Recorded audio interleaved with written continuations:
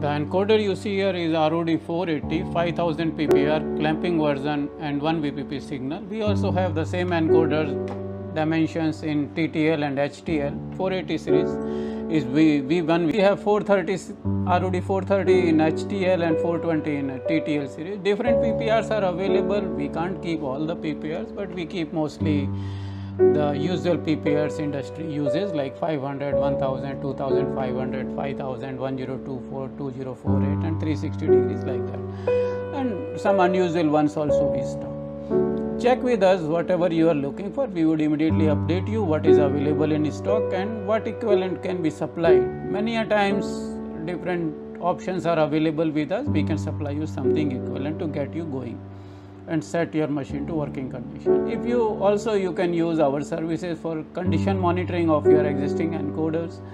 Suppose you take your machine in preventive maintenance, you can ask us to validate if the encoder system is working or not, or is it tending towards failure. You can also call us for validating the encoder system, like you have got a motor from somewhere or a machine from somewhere. You want to check if the encoders are in good working condition or not. We can check the health and update you.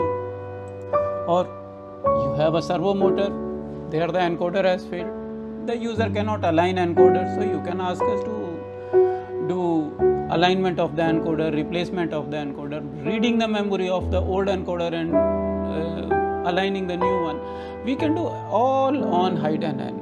Alignment, installation, validation, health check, condition monitoring, everything is possible. Contact us for any requirement you have for feedback system, not only for hide and end, for any other brand.